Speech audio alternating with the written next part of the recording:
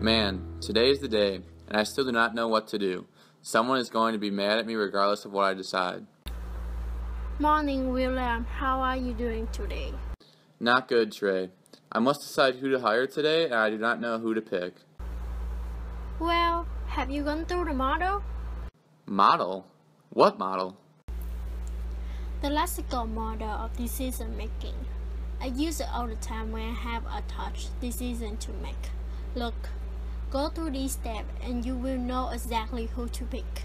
Wow, I have never heard of this model. Thanks. Can you help me go through it and decide? Absolutely not.